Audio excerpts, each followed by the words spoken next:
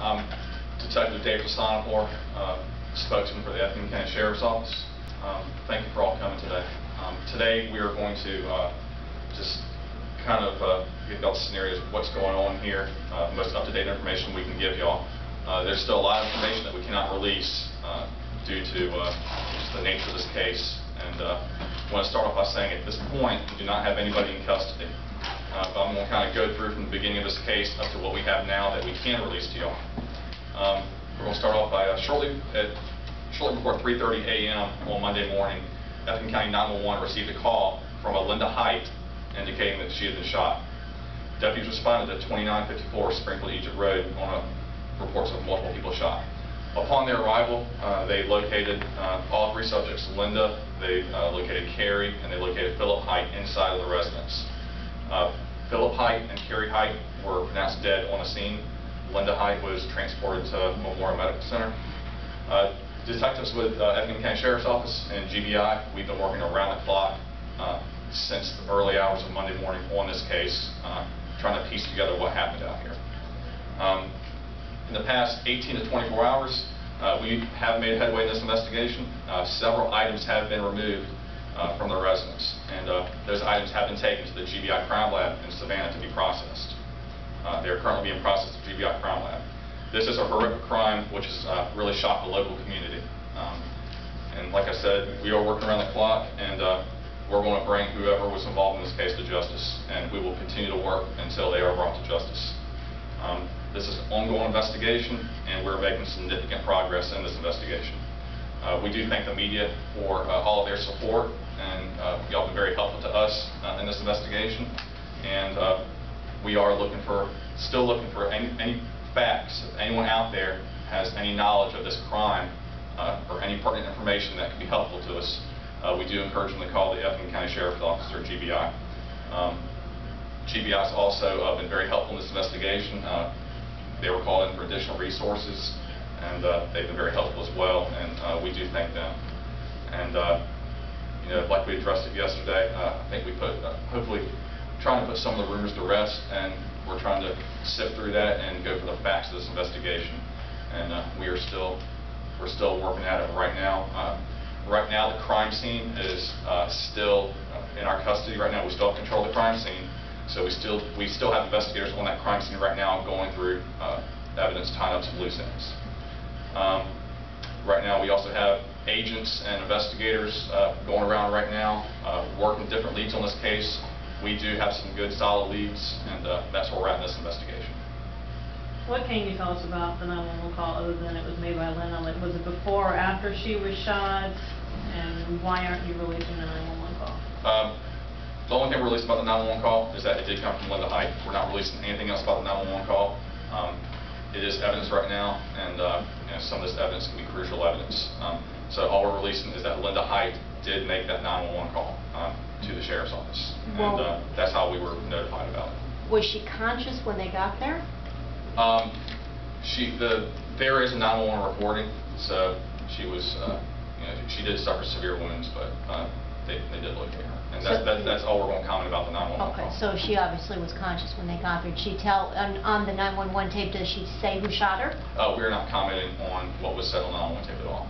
Right now, the only comment we're going to have on is that Linda Height did make the 911 call. It seems pretty important that she did make that call. I mean, it's such a remote area, you know, probably difficult for anyone to hear anything or know anything that happened. It seems like it's pretty important that she was able to call. It is, that's very important, very crucial in this investigation. And we did receive the 911 call from Linda Height, and you know, like y'all said, this is a remote area, and like I told all of y'all yesterday, you know, this is kind of it's very uncommon for this to happen up in that part of Effingham County. You know, they are in like you said, Michelle, they are in a rural area, and you know, luckily she was able to make that 911 call. But right now, that tape is evidence, and we're going through that right now.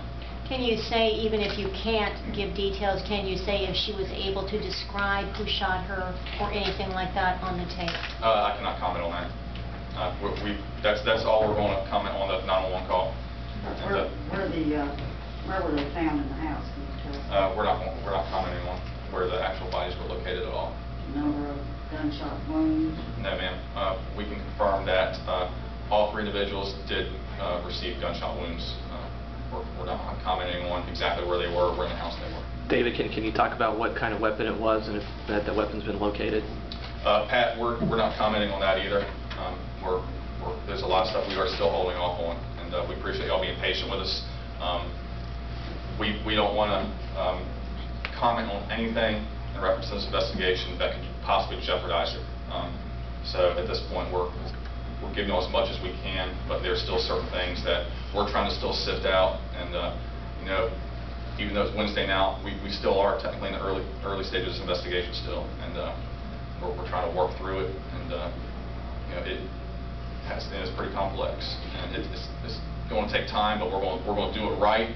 We're doing a thorough investigation, and that's where we are at this point. Have your detectives been able to interview Linda? Interview Linda? We're not commenting on that right now. Have you been able to ascertain if it was more than one weapon? We are not commenting on weapons right now. More than one person? We are not commenting on any kind of suspect information right now. Seems pretty remarkable, I mean, this is Wednesday, that you still have possession of the crime scene, and like they're still able to find things inside the house that maybe you didn't see on day one. Yeah, Michelle, like I said, we are doing a very thorough investigation in this crime scene. You know, like everyone knows, it's a double homicide, triple shooting. You know, it's a pretty good-sized house, and you know, we still have that crime scene in our custody, and we're going to make sure we don't miss anything. We're going to go through everything. We're going to make sure it's done right, and we're going to be thorough with it. You said that you had taken some things to the GBI and specifics. We're not. We do have evidence that we did take the GBI crime level surveillance to be processed. We're not getting to the specifics of that at this time. Have you had any indication on her condition at all? Not at this time. We're not commenting on any condition with Linda Height right now. Do you have any, have you had any substantive calls in the past few days? We put out the phone number. Have you had any relevant calls that have provided any information from anyone? We have had leads. You know, we're not going to get to the details of the leads that we've had, but we have had leads in reference to this case, and we're following on all leads. And like I said earlier, I do want to make it clear that we have made significant progress as of yesterday afternoon, and we are making headway in this investigation. Have you been in contact with the family, and how often, and how are they doing? We have made contact with the family. We've actually, you know, we provided the family with chaplains. We've, you know, provided them with any kind of assistance they needed, and that's all we have. You're keeping them kind of abreast of that you are making headway and everything? Absolutely, absolutely. David, can you talk about how many detectives and how many GBI agents are currently tasked with this investigation? We have several detectives with the Effingham County Sheriff's Office and several GBI agents, and you know what we're doing. We're working this together. You know, actually right now they're all paired up out there, covering all. You know, we're getting these leads right now. It's definitely over a dozen. That's actually well over a dozen investigators and detectives and agents working on this case right now as we speak. How much longer do you think it'll take before you finish processing the crime scene at the house? Any idea? No idea right now. You know, but they're right now tying up loose ends on the crime scene, and you know, I can't give an exact time of when they're going to release that crime scene, but we're being very thorough with it, and you know, we're not going to leave anything uncovered. I don't know if you have this information or not, but has the family indicated to you when they'd like to have a service? I'm not aware of that right now. And as far as you know, when might they be able to do that in view of the autopsy? The autopsy was performed yesterday, and as far as the release of the body, I'm not sure exactly when the body was released, but the autopsy was performed yesterday, and we did release yesterday that both Philip Height and Carrie Height did sustain gunshot wounds. And, like we said, we did want to convey to y'all, we appreciate all the media's help in this, and y'all been great to work with, and if y'all, do you know if it was just Philip, Carrie, and Linda living at the house at the time? At this time, we're not commenting on who all was living in the house, and you know, we're still trying to get all that together. And we thank you for y'all's help, and we're also asking if there's anybody out there in the community that does have pertinent information to this case. They're encouraged to call us, and we'll go from there. And we're making headway, and we're going to keep working on this. We're going to keep working this case until we get this puzzle put together and get all these unanswered questions answered.